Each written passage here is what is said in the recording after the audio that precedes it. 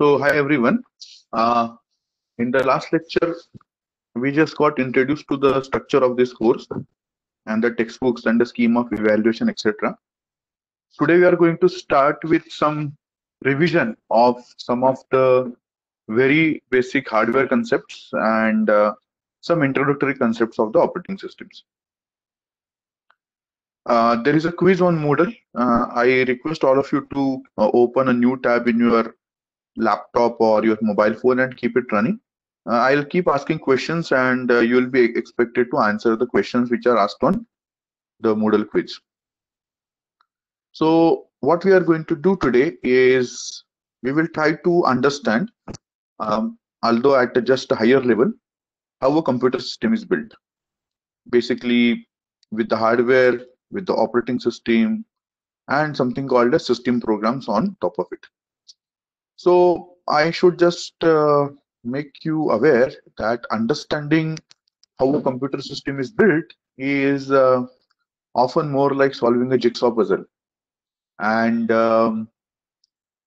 very often linear treatment of the topics helps us understand it better.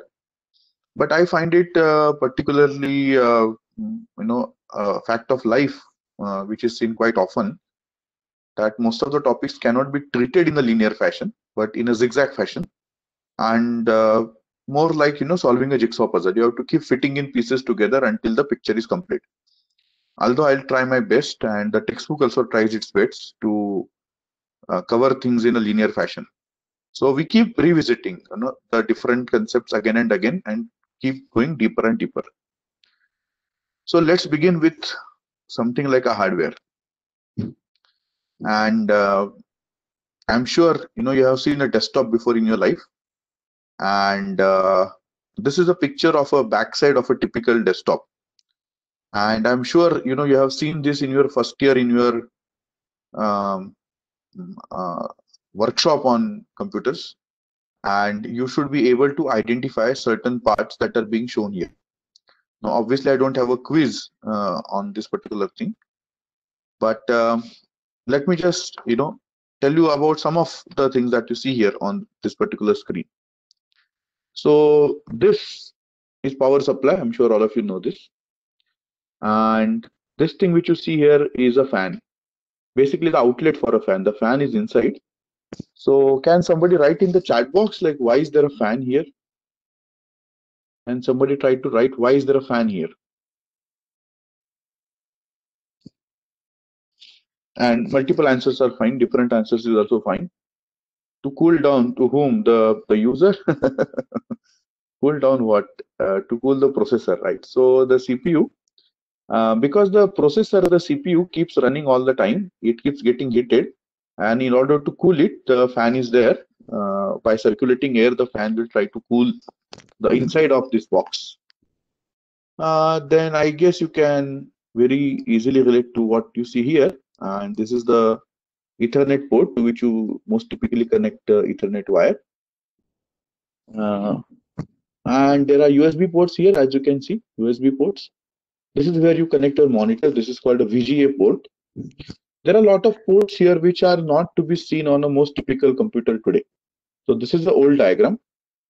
These two are what we called as the PS2 ports, and to which you could connect mouse and keyboard, where the cable was not USB but a cable called PS2, and so on. And there is a parallel port and there is a serial port on this, which we'll skip right now because most of the things today are connectable using a USB port. So you will see a lot of USB ports on desktops and at least 2 or 3 on laptops today. If you look inside it, and I'm sure you have seen inside a computer, then you will see something like this, motherboard, so this particular base is the motherboard. All of this is the motherboard. And you will basically see some chips like this. See, there's a chip here, there's a chip here, and the small chip, and the small chips, a lot of small chips and so on. And another fan. So this is not the same fan which we saw. This is another fan. This fan is actually sitting on top of what we call as the processor. So if you really want to see your i3, i5 processor, you'll have to remove this particular fan, and below it you will actually find the processor. And there are a lot of other things also on this particular thing. So for example, you can see there is this particular cable which is floating, and you will see that it will basically connect to either a hard disk or a CD-ROM. And you will see, as you can see here, some vertical chips like this chip, which are basically the RAM chip. So you will see that the RAM, the processor, and hard disk and the CD-ROM, they are all connected to this motherboard. Okay, so all of that is connected to this particular motherboard. And on motherboard also, if you observe carefully, you will see various yellow kind of strips going on, which are basically nothing but set of wires connecting various devices together on the motherboard. Now, what is the CPU or the processor? What we call as i3, i5, etc. So as we know, it's a brain of the computer and which keeps running machine instructions. It's the actual computer, isn't it? So without a processor, there is no computer. Everything else is a peripheral. It's the CPU processor core, which is actually the computer, which does the job of computation, running instructions. The speeds of these processors today are in gigahertz. I'm sure all of you know this. So now I have a first question in the quiz on Moodle. And let me keep running, start the quiz. So I'm sure you will see the question on the screen now. Just now we said that the CPU is running instructions, right? And the question I'm asking you is, where are those instructions stored? Okay, the instructions that the CPU keeps running, where are they stored? You can answer. I'll keep waiting for your responses.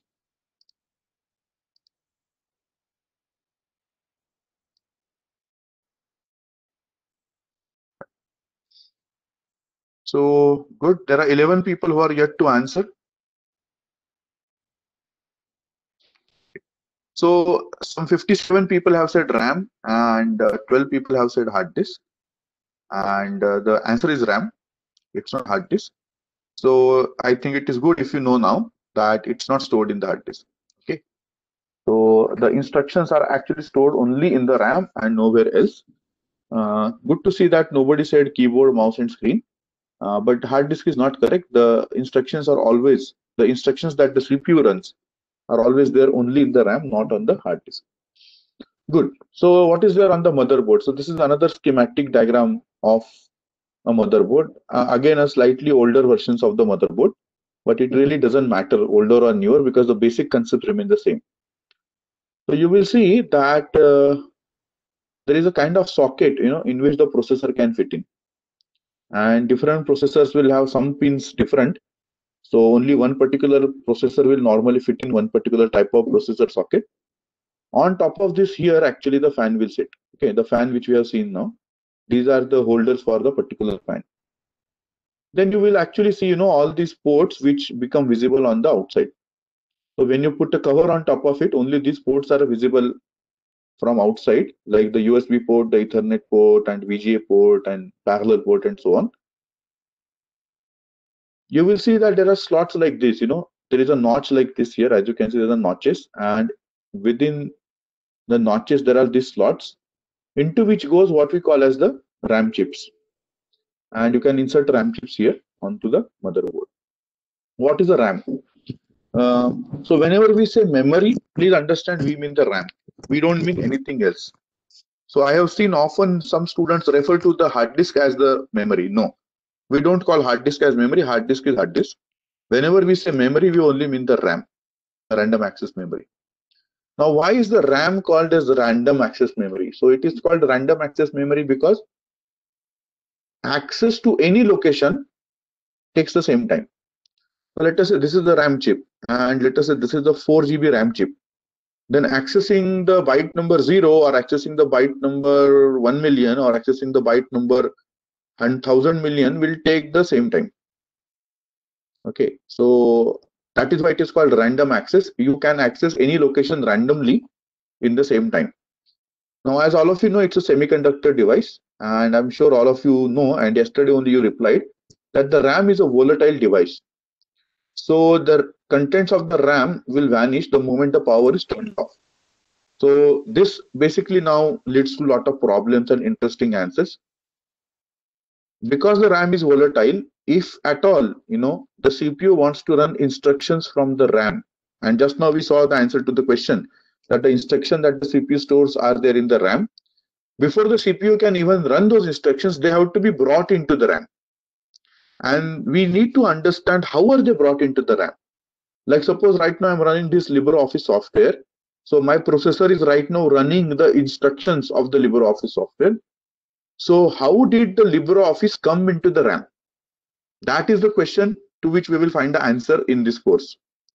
So I will repeat once again in summary, what I said just now. We saw just now that the instructions that the CPU runs are in the RAM. So we need to understand how do those instructions come into the RAM, and that is the question to which we'll find an answer in this particular course. So the next question again I have for all of you is, can I add more RAM to a computer? Okay, can I add more RAM to a computer?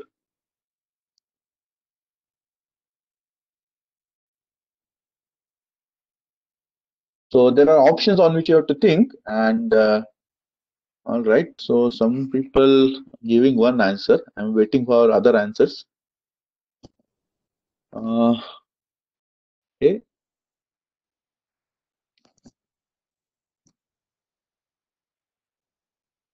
I think I should share the complete screen so you can also see the answers that are being given.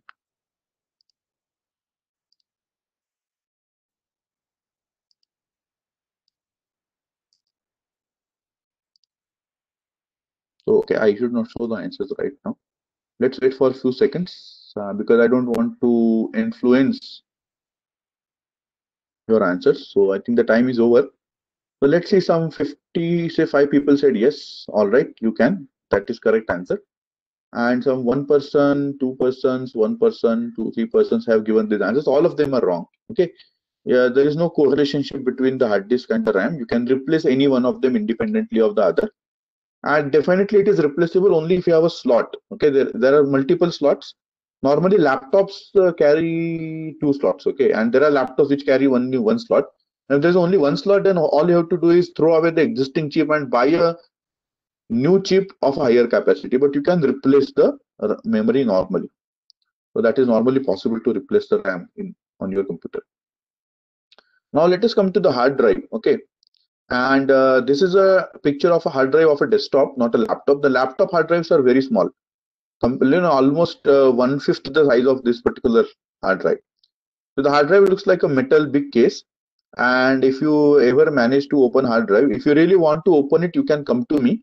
I have some old bad hard drives lying with me. We can actually open and see inside this hard drive. I have always found it fun to see inside these devices. So if you open it and see inside, you will see that there are a lot of these circular platters. So what you see here is only the top of this. Below this there are multiple of this sort, and you will see that this is the spindle around which it will keep rotate, and this thing is called as a head. Okay, so the job of this head is a magnetic device, and this particular platter that you see here is also made up of a lot of magnetic devices. So basically through the physics of magnetism, the head and the tiny bits of information stored on the platter, they will interact, and information can be stored or retrieved from this particular storage mechanism. This is a zoomed in version of the same thing. So you can see here, this is the spindle, and these are the magnetic discs that I was talking about, and this is the head. So the head can actually move like this, and read different parts of the disk, and this keeps spinning. Okay, so different parts of it can be brought under the head, and the head can move around to actually read information from different parts of uh, the tracks. So schematically, each of these magnetic discs, they are divided into tracks and sectors and cylinders as shown in this particular diagram. And very often this head is not one, but there are multiple heads in a kind of arm assembly, and one head for every platter, and multiple heads can read parallelly from the hard disk. So now understand this, because this thing rotates. It's a mechanical device, and remember, all mechanical devices are slow. They are very slow compared to semiconductor devices. So the hard drive is essentially a very slow device. The hard drive is magnetic. On hard drive, what happens is that this magnetic platters. They are divided into tiny magnetic spots, each representing a 1 or 0. The physics is obviously, the two orientations of a magnet. As you know, the magnet is the North Pole and South Pole, and you just flip the orientations and you get a 0 or a 1. The hard drive is persistent because, as you know, magnetism itself is persistent. So the hard disk is a persistent storage. Whatever is stored on it gets stored permanently. So and the hard drive is very, very slow. Now there are different interfacing mechanisms for connecting a hard drive to the motherboard, different type of cables and different type of communication protocols on the particular cable, and they are given names like ID, SATA, SCSI, PATA, and SAS, and so on. This is a homework for all of you to at least get introduced to these acronyms and know a little bit about technological aspects of all of this. For example, how does the cable look like? What are the typical speeds of the hard drives that are supported by these different technologies?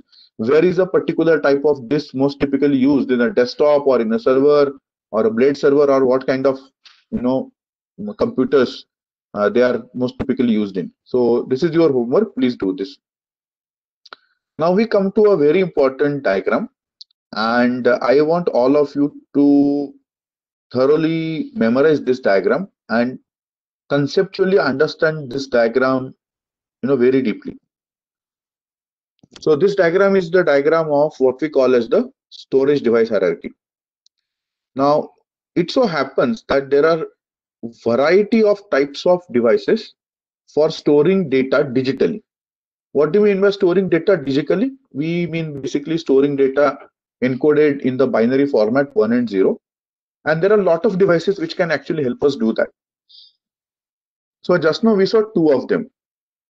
We saw a hard drive and we saw the main memory, the RAM.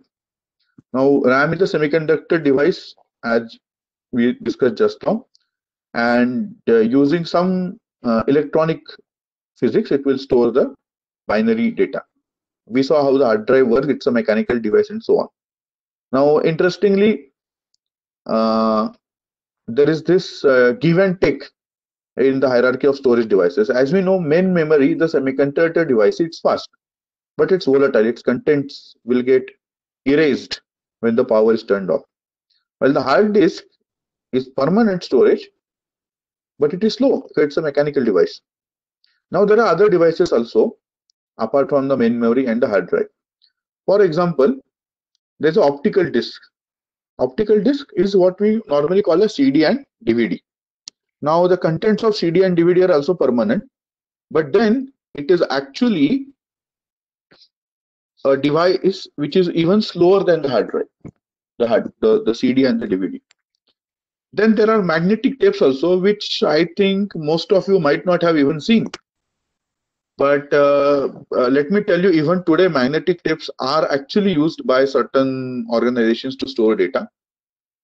How does a magnetic tape look like? It's just a tape. If you have seen an audio cassette and the old type of audio cassette players, and if you have not seen, just do a web search and you will see the diagrams, the images of those. So those are magnetic tapes, and they could also be used to store data. They were also persistent storage, but then even slower than the optical disk.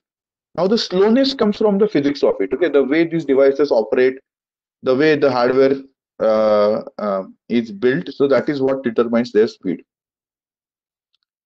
And if you can recollect the concepts you have studied in computer organization, you will recollect these two words, registers and cache.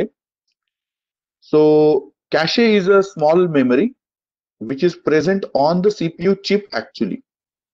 So main memory RAM, we have seen in the diagram of the motherboard, is a separate chip, okay, which you attach into the motherboard, and it gets connected to the processor through set of wires called bus.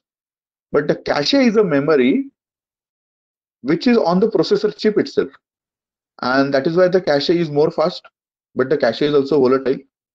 And then there are registers, and I'm sure all of you know registers. You have done some assembly coding in your life, so you know what are the registers. The registers are even fewer in number, but they are extremely fast because they are part of the core of the CPU chip. So they are very core to the processing components of the processor, and that is why the registers are very fast, even faster compared to the cache. Now it so happens that these top three are volatile and all these bottom four are non-volatile, but the speed decreases as you come downwards and the volatility increases as you go upward. So this is the problem actually. There is a give and take, that if you want to have faster speed, you approach the volatile storage, and if you want to have persistence, then you have to be content with a slower device. Now, why is this diagram very important?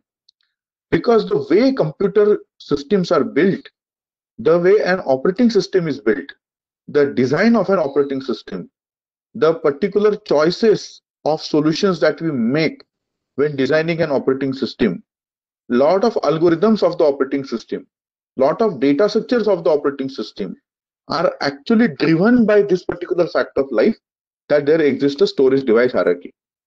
Few more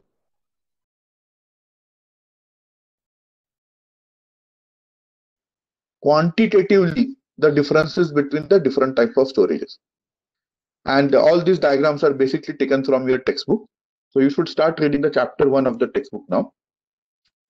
So if you look at the registers, then most typically the registers are less than 1 kilobyte in size, and there are typically 8, 12, 16, maybe 128 up to those many registers, okay, not more than that, depending on which processor you have. How are the registers implemented? So basically, they are a kind of CMOS technology, which is a custom memory with multiple ports on the CPU itself. Access time of the registers is very, very fast, in almost 0.2 to 0.5 nanoseconds.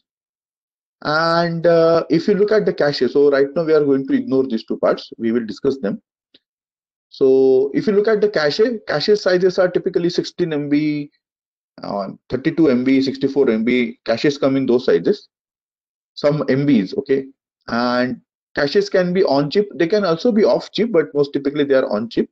The size to access a cache is, if you can compare these two numbers, then at least order of magnitude more, okay, at least 10 times more. So from 0.5 to 25 seconds, so that's a large difference here. So that is the cache. Main memory is mostly nowadays in some gigabytes, and computers can have 4 GB RAM, 8 GB RAM. Like for example, the Moodle server that we run has a 32 GB RAM. So most typically main memory sizes are in certain number of GBs. And it's a CMOS SRAM technology which is used for implementing main memory. Access time, the most important characteristic, is in 80 to 250 nanoseconds. So now you can see again a jump of order of magnitude here. Then nowadays you have what is called as the solid state disk, the SSDs. And this is a kind of non-volatile storage which is very fast compared to the other non-volatile storages. So in earlier diagram also there was a non-volatile storage. An example of that is a solid state disk, SSDs. And I'm sure you are aware that today you can purchase SSD storage laptops at a relatively affordable cost. And the sizes of these are mostly some 256 GB, 512 GB, up to 1 TB and so on. But the access time, once again, you can see there is a jump of order of magnitude. So now this is 25,000 nanoseconds. So that is typically 25 microsecond. From nanosecond, we come to the arena of now microsecond. 25 microsecond to 50 microsecond. That is a jump you experience. And then there are hard disks. Hard disk can be up to terabytes, but the hard disk, as you can see here, work in millisecond time frame. So if you want to access data from hard disk, you have to be prepared to spend some millisecond of time. Now for humans, millisecond may be a very, very small insignificant time, but for computers where your processor runs in gigahertz, and gigahertz is the range of nanoseconds actually. Every clock cycle that happens inside your CPU is to be measured in nanoseconds. So compared to nanosecond, millisecond is a million times slower thing. So magnetic disks, that is why we say, are extremely, extremely slow. Now let us come to this part, okay, the manage by part. And it is actually this part which we are going to understand in much, much deeper detail in this particular course. First of all, we are going to understand what is meant by managed by, because this word itself is very vague, managed by. So when we say the register is managed by compiler here, or the cache is managed by the hardware, or the main memory, solid state disk and magnetic disk by operating system, what does it mean? What do they do with it?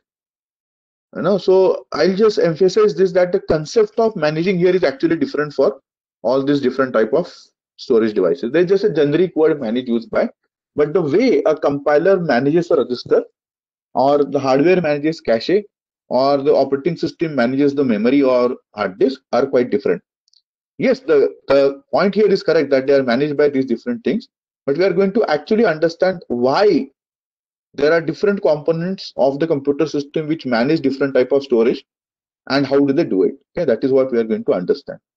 Now the last point here is backed by, and all you can see is there is a very clear cut sequential backed up by linkage here. Every device we say is backed up by a device which is slower than that. Once again, throughout this course we will keep learning how is this backing up actually done, and why is it done, what is the need for this particular backing up. Now I'll pause and I'll wait for questions if there are any. So I'm just taking a pause and I'm waiting for some questions that may come from your side.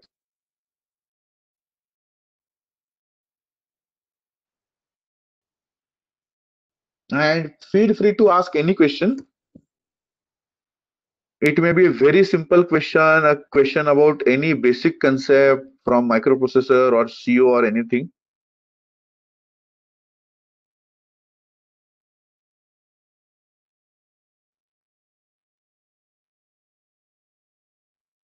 Yes, the answer to your question, Rohit, is yes, you have SSDs greater than 1 TB also. I think it's only that they are very, very costly. So maybe when this book and this particular image was drawn, that time maybe SSDs were up to only 1 TB available. But no kind of diagram will be perpetually correct, because the storage thing keeps changing so fast that no textbook can keep up to date with the most recent data about the storage speeds and the storage sizes. But that is fine. So basically we have to understand the concept, that is the storage hierarchy, and the speeds and the sizes of the storages, they are actually inversely related to each other. So most interestingly, now if you look at it, the very important factor is the cost, the money that you have to pay for all these storage devices. And you will very easily appreciate this fact that the hard disk is the cheapest, SSD is costlier, RAM is even more costlier, and the cache and registers, which actually they are not sold separately, they come with the processor. But any processor with more registers and more cache will be more costly processor. So the price actually increases in the increasing order of the speed of access of the device.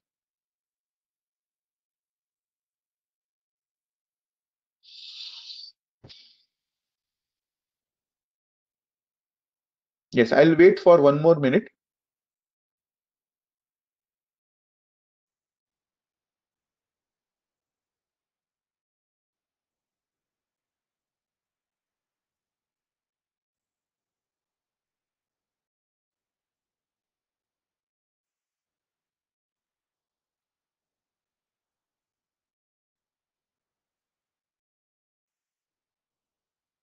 All right, fine. So let's move ahead. So I'm sure many of you might have already known a lot of these concepts, but I find it very important to do a overview of these concepts before we jump into the domain of OS. Now you have studied a diagram of this sort in your computer organization. Okay, the way the CPU and the peripheral devices and the RAM etc. are connected to each other inside your CPU box. This is a schematic diagram of a modern computer system.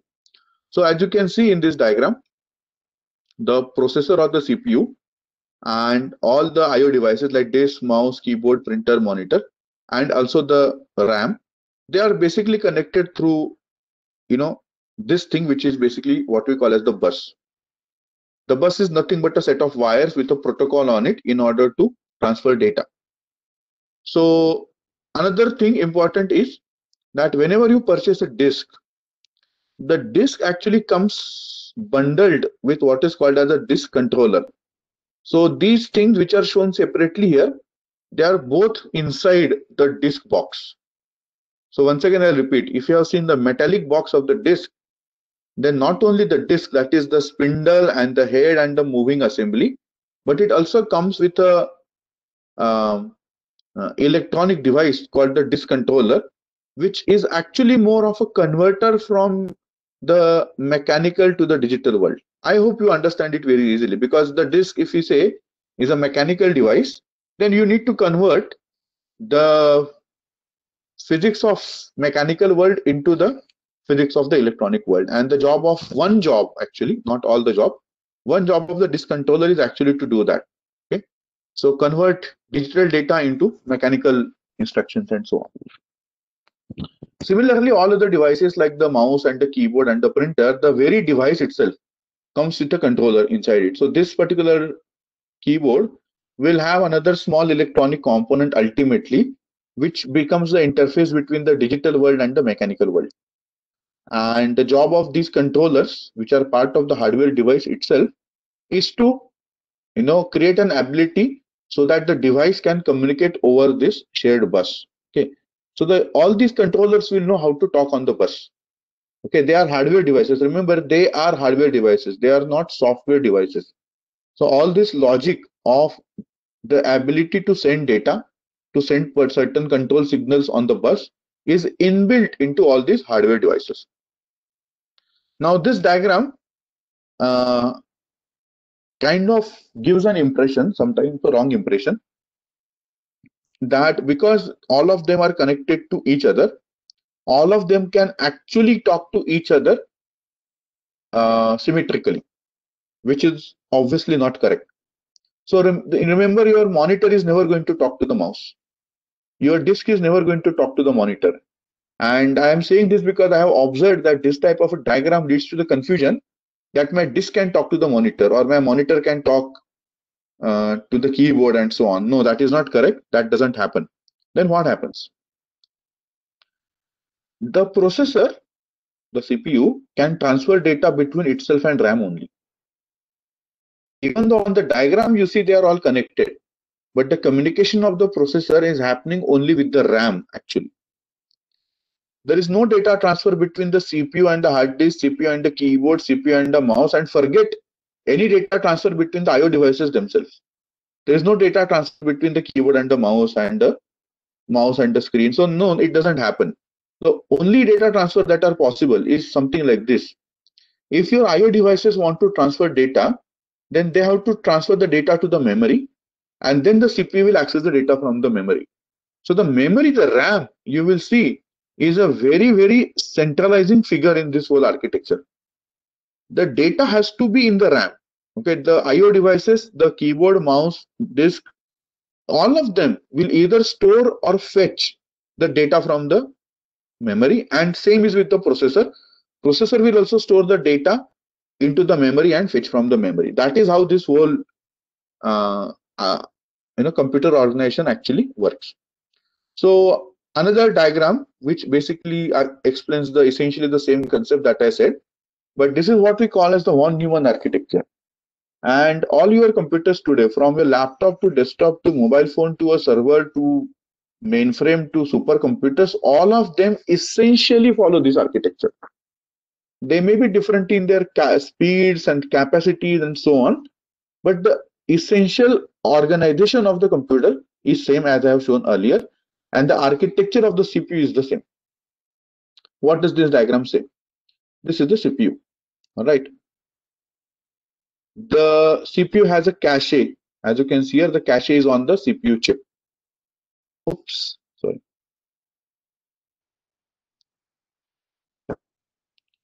This is the RAM, the memory. Now, as I said just now, the processor can talk to the RAM. Okay. When we said where are the instructions stored that the CPU executes, they are stored here in the RAM. So what will the CPU do? CPU will fetch them. The CPU will fetch those instructions and execute those instructions. Now for executing instructions, it is possible that you need some data. For example, you have to do addition instruction, but the two numbers that are to be added, they have to be obtained by the CPU, and those numbers, that is the data, is also stored in the RAM. So basically there is a continuous movement of instructions and data from the RAM into the CPU.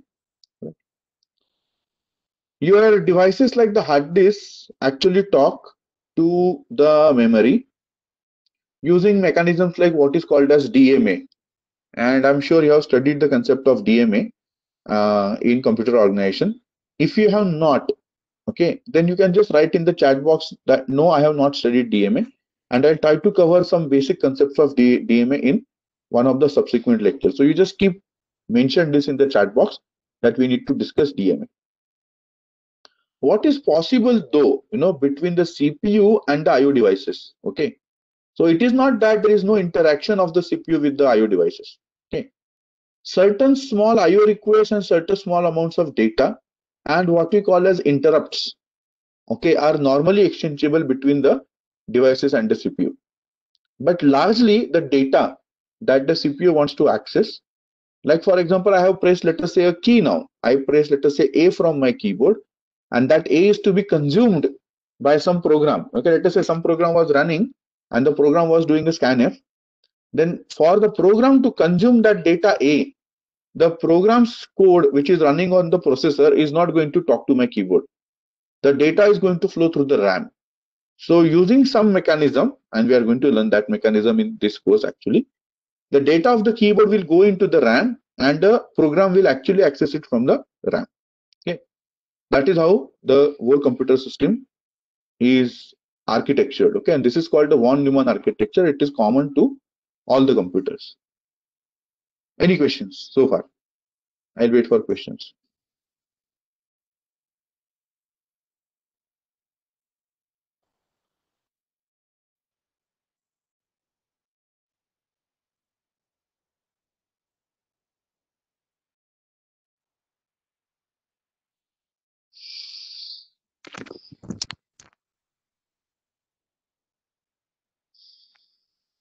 Okay, so you can ask questions in the chat box if you any questions strike you later.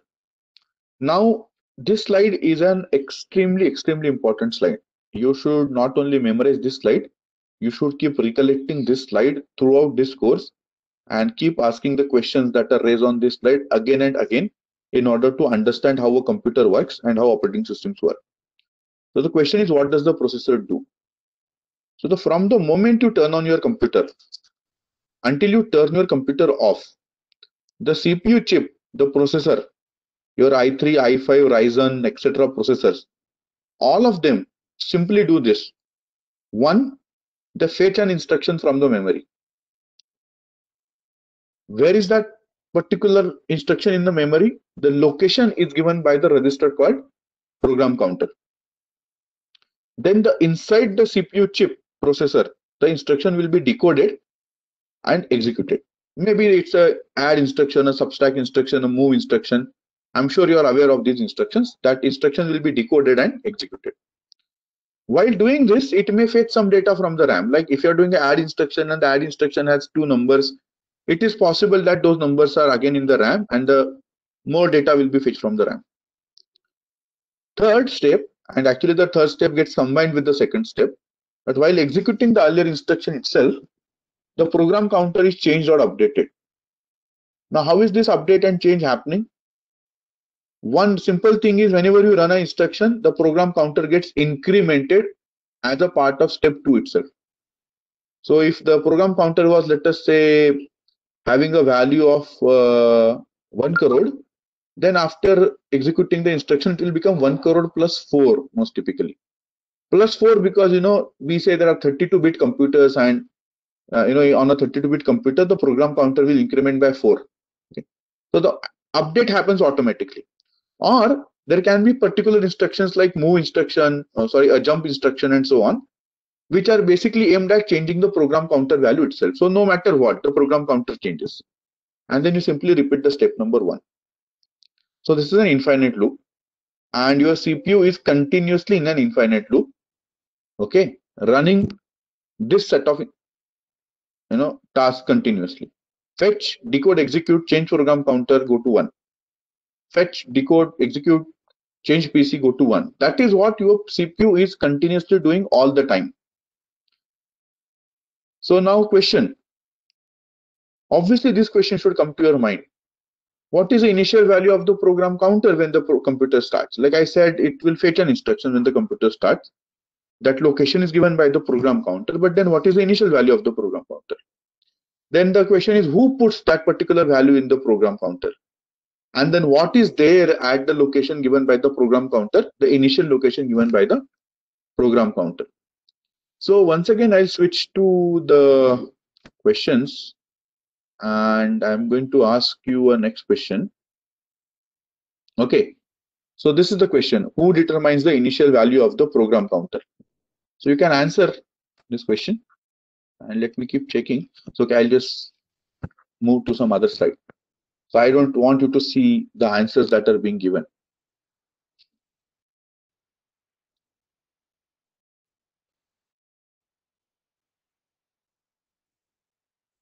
All right, coming back. So these are the answers.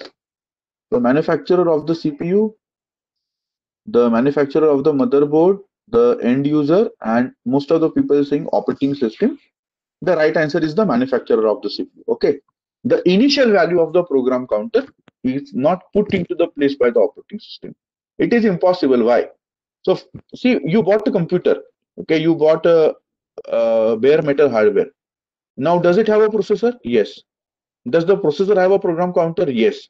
When you turn on that computer, which has no operating system on it, will the program counter have a value? Yes, it will have. And that is why the initial value of the program counter, which is put in there, it will have some value, the initial value. That cannot be put in there by the operating system because there is no operating system to begin with when you purchase a computer. So the answer is actually the manufacturer of the CPU. So it is Intel, okay, which will decide that, okay, when you turn on this processor, the first value of the program counter will be this hexadecimal 7775. It will say, and it will actually document it in its documentation. So Intel gives a documentation, a heavy amount of documentation with its processors, and they mention the initial value of the program counter. So that is decided by the manufacturer of the CPU. And obviously the end user has no role into it. Like you should have asked yourself, have you ever specified the value of the program counter? You have never, right? You have used the computer so many times. So motherboard not correct. It's a CPU manufacturer because see, the same Intel processor will go into the motherboards of different vendors, right? And the value of the program counter will not change. It's put in there in the processor. All right. So we saw the answer to the second question. Now the initial value of program counter, let us say some number. Okay, it can be whatever number it is. It doesn't matter. The interesting question is the third question. What is there at the initial location given by the program counter? So it is basically some memory address, isn't it? It is some memory address. So what is there at that particular memory address, right? So we'll see an answer to that. So now the critical question that you need to keep thinking about, okay, throughout this course is, and with every concept throughout this course, ask this: what is running on the processor? Remember, the CPU is continuously all the time running some instruction. So when I press the next key on this slide screen, I must be able to tell now what happened on the processor. Which instruction was running on the processor, or whatever instruction was running, it was a part of which program. What did the OS do? How did the OS come to run on the processor? How did my program come to run on the processor? How did the control pass on between my program and the OS and other components and so on? So we should be able to clearly see what is running on the processor every point in time. Who wrote that code? Which code ran before it and which code can run after it? So right now, let us say LibreOffice code is running on my processor. That I am running LibreOffice. Then what can run after LibreOffice? What could have run before LibreOffice? These are the questions we need to understand in order to get a good understanding of how operating system is built and how it runs. So we will keep revisiting these questions all the time. So basically, you try to understand the flow of instructions that execute on the processor. Right from the moment it is turned on till it is turned off. We should be able to tell everything that is happening on the processor. And as a part of that, we keep discovering and gaining a deeper understanding of the operating system. Now few terms, okay, BIOS. We have seen it yesterday, initial lecture. So BIOS is the code which is basically inbuilt into your hardware by the manufacturer. BIOS stands for basic input output system. Now this is the code which runs automatically when you start computer. How does it run? The manufacturer will basically make sure that BIOS code is at that memory location which is the initial value of the program counter. I'll repeat. The manufacturer of your computer like HP or Lenovo or Dell or whatever, they make the motherboard, they put all the components onto it. They also put in what you call as a ROM, a certain amount of read-only memory. That read-only memory contains the code called basic input output system, and they make sure that the address of the ROM is the same as the initial value of the program counter. So when you turned on your processor, turned on your computer, the program counter by default got the hardwired value of the whatever initial value, and that particular location in memory contains the BIOS code. So your computer immediately starts running the BIOS code. That's how your computer starts. Okay. Now what does the BIOS code do? The BIOS code runs. Okay, it does some initialization. It initializes hardware and so on. You might have seen, the logo of the manufacturer, like the HP logo or Dell logo will flash, and you will see some instruction like press F12, press escape, press F10 for boot menu and etc. So that is all BIOS code running. After doing all this, the BIOS code will look up hardware, it will initialize hardware. Now what is meant by initializing hardware and all, we will see. We will actually see an example. We'll see the code of this and so on. But ultimately, what does the BIOS do? It keeps looking for another program called bootloader. It is looking for that program so that it can take the bootloader code and put it into the RAM and then pass on the control to that code. So that BIOS keeps looking for this. So if you can recollect, yesterday I gave you a demo of installing Windows and Ubuntu in a dual boot mode. And the initial error, if you remember, I got was that no bootable disk found. And if you can't recollect, please go back to that video and see it again. So that error was given by the BIOS. The BIOS was looking for something called as a bootloader and it could not find it. What is a bootloader? Bootloader is a program which most typically exists on a secondary storage like a hard disk or a CD or a flash drive or pen drive or something. Most typically on the first sector, the sector 0 of that particular device. It is a program which is most typically loaded by the BIOS in RAM, and then the BIOS will say jump to this. So the last instruction in the BIOS code will be jump to the code of the bootloader. So now the bootloader will start running. So see, the way it works is like baton passing. I'm sure you have seen a relay race. There is a baton and there are 4 people running in sequence, and the first person gives the baton to the second to the third, and so on. That is how these people are working now. The BIOS is passing on the baton to the bootloader and saying, now you run. Okay. So, and how is that practically done? Using an instruction like a jump or a call ultimately at the end of the BIOS code. So now the control jumps into the bootloader. The bootloader has been brought into the RAM by the BIOS. Okay. And where is the bootloader? Bootloader is most typically on a CD or on a hard disk or on a pen drive. So for example, grub. Okay, yesterday we saw a grub screen. So that grub is a bootloader. Most typically the grub that you run is on the hard disk sector 0. That sector itself is called the boot sector, and the code sits on the sector 0. When you boot from a bootable pen drive, then basically what are you doing? You're telling your BIOS to boot from the pen drive. The BIOS will load the sector 0 code of the pen drive into the RAM and then pass on the control to that code which was loaded from the boot sector of the pen drive. So that is the bootloader from the pen drive, and so on. Now what is the job of the bootloader? The job of the bootloader is to pass on the baton to the OS kernel. So the bootloader's job is to locate the code of OS kernel, load it in the RAM and pass control over to it. So the baton passing is from BIOS to the bootloader and then the bootloader to the OS. Each of them loads the code of the next one into the RAM and then start executing it. Now just introducing you to certain terms. Fine, these terms were introduced yesterday also, and I'll finish with this. What is a kernel? Kernel is basically that particular piece of code, once again, that you never see in execution. Okay, you never see it with a naked eyes. It is the code that gets loaded and given control by the BIOS initially when the computer boots. It takes control of the hardware. How? We will see in next few lectures. How does the kernel take control of the hardware? Then it creates an environment so that your programs can run, like this LibreOffice is running, Firefox is running. For them to run, it creates an environment which is much better than the processor's environment. It will control access to the hardware by applications and so on, so on. Everything else is applications. So everything that is running on your computer is either the kernel or an application. That's how we distinguish. Either the code is kernel code or it's an application code. Now it so happens that there are certain application programs which we call as system programs. These are applications which depend heavily on the kernel and the processor. Their code is heavily dependent on the processor and the CPU. For example, the compiler, linker, loader, etc. They are heavily dependent on the processor and the kernel. So that is why we call them system programs. But remember, they are also applications because they are not kernel. And then there are other applications. And yesterday we saw some questions on this: the GUI, the terminal, the LibreOffice, Firefox, VLC, and so on. And in fact, your own programs, like you wrote some programs in data structures, in PPL, in C, and they were all applications. Okay. So there's a clear-cut distinction between the kernel world and the application world. And I'll basically stop with this diagram, and we will keep rediscovering this diagram. How is a computer system now built? Computer systems are built using the layering principle. What is the layering principle? The same principle which you have studied so many times in your life, that there is a function which calls another function. And then there is a third function which calls the second function, and the fourth function.